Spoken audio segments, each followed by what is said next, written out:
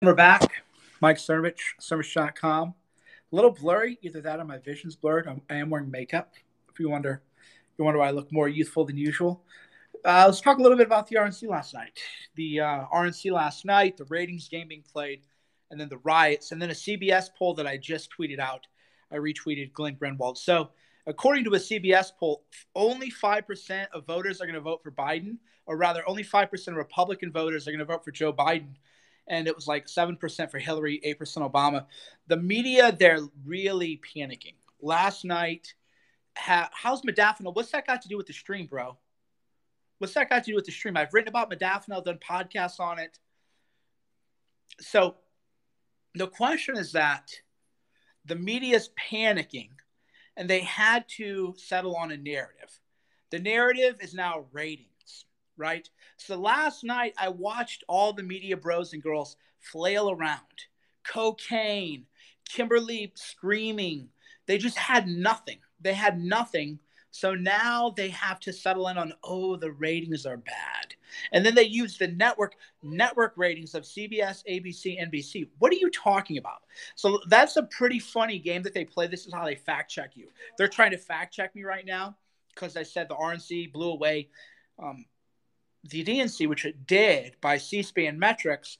But now they're going, well, according to ABC, CBS, I've had more people watch a Periscope than these shows get a lot of times. But the live streams are what they won't talk about, right? The live stream are what they won't talk about. We all know how the live streams look last night versus the DNC. So now they're running afraid. There's a guy, he works for Brookings, but he's actually not a bad guy. I forget his name. He's Egyptian. He works for Brookings, and he's not like a scumbag lefty. But he said last night that the watching the RNC made him nervous. I follow his stuff. He's a pretty reasonable guy. I like his stuff a lot, actually. I've retweeted him a lot.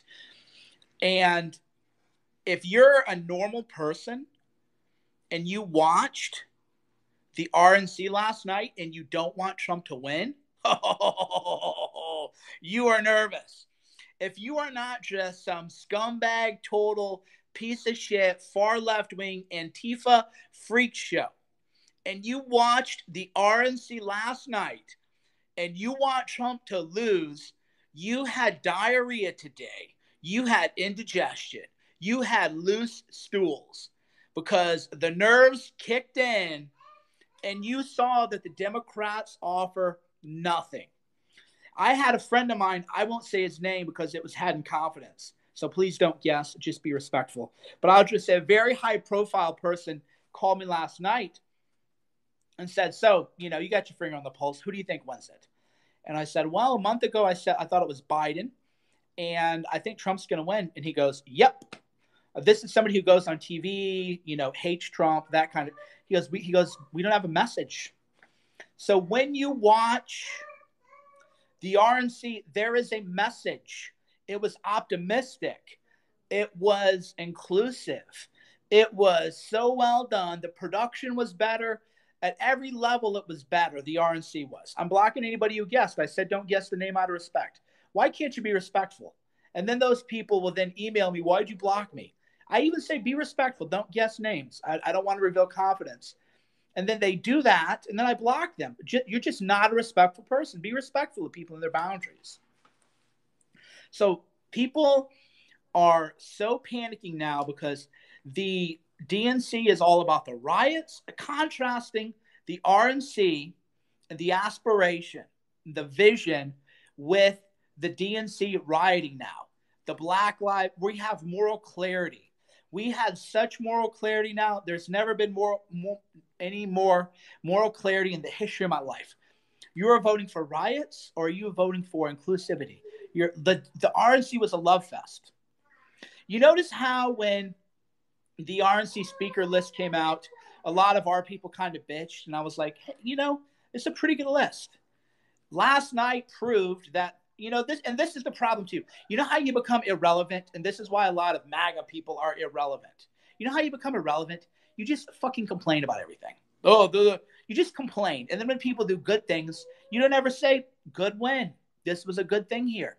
Carrot and stick. Some of you are such antisocial freak shows that you complain to me, and all you do is complain. But when it's good, you don't praise them. We know Nikki Haley was a dud. Good. Nikki Haley opened for Don Jr., and you got to watch Nikki Haley, and then you got to watch Don Jr. If I'm Don Jr., I'm happy about that. If I'm a populist, I'm happy that Nikki Haley got to go on before Don Jr., and then everyone could be like, oh, wow, what's the future of the party? Nikki Haley? Right? So you should be happy about that, because Nikki Haley got to have an audition right before. That's the worst time slot, by the way, too. I wouldn't have wanted to open for Don Jr., right? You're setting yourself up for failure. So that was actually setting Nikki Haley up for failure, was putting her right before Don Jr. And then people go, oh, wow, Nikki's, what a joke, right? So I'm glad she spoke. I'm glad people got to see the real deal versus the complete joke, the past. It was like carrying on the torch. So the RNC was great. My wife's brown.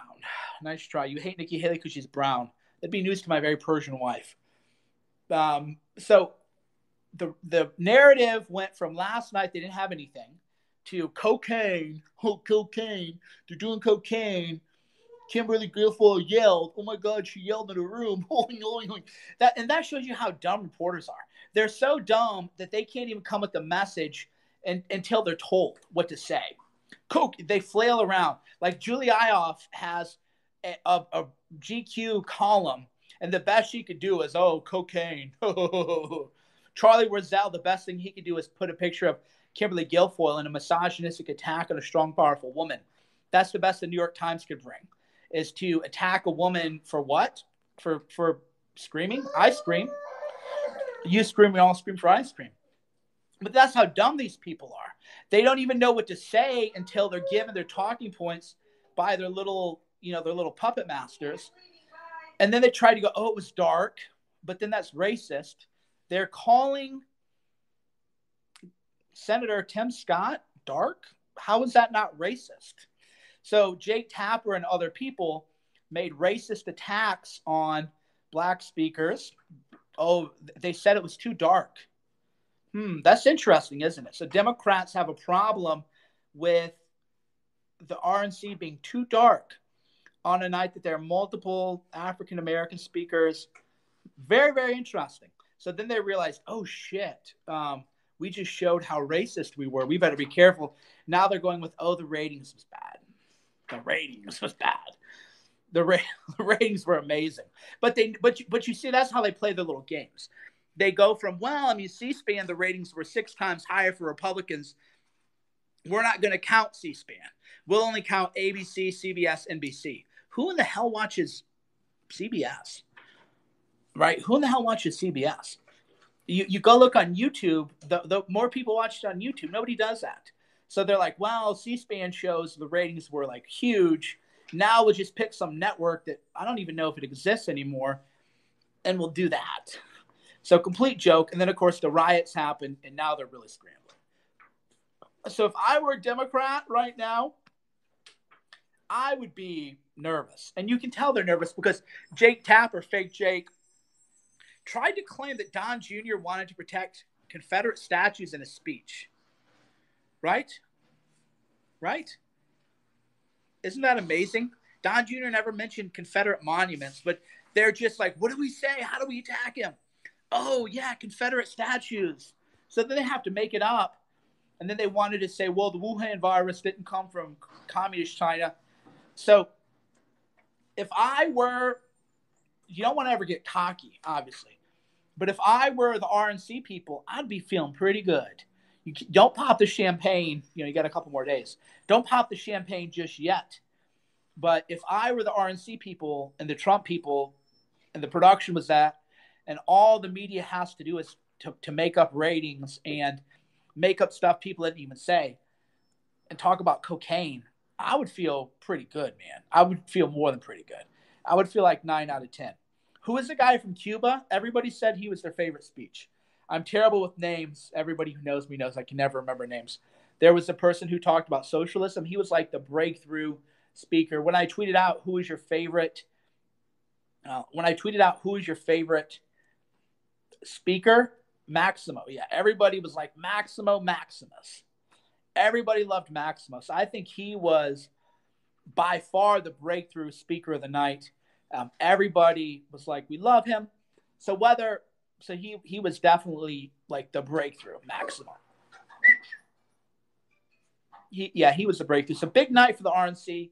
The riots are just going to keep happening. The silent majority, we call them the silenced majority. Julius, come here. I didn't make that up, by the way. Someone else who watches the Periscope did. It isn't the silence. It isn't the silent majority. It is the silenced majority. You understand the difference? So the silent majority is an old kind of, not really the sign of the times. The silenced majority are the people who have to just be quiet while their stores are destroyed, while they can't go to church. They can't talk about who they are silenced. They're not silent. They want to speak out, but they can't because their whole life would be destroyed. They could be murdered by Antifa. The media will try to smear them. The media will dox them. The media will try to make it so their lives are terrible. The media will target them. They're the silenced majority, and that really is what's coming out. I don't know if you've been following Elijah's stuff. Heartbreaking stories about people losing their businesses overnight. Heartbreaking. That is the left. If you want the left, if you want riots, if you want destruction, it's clear. You know what I like? I like moral clarity. Because if Joe Biden wins, you know how much sympathy I'll have for the country? You know how much sympathy I'll have for the country if Joe Biden wins? None. Zero.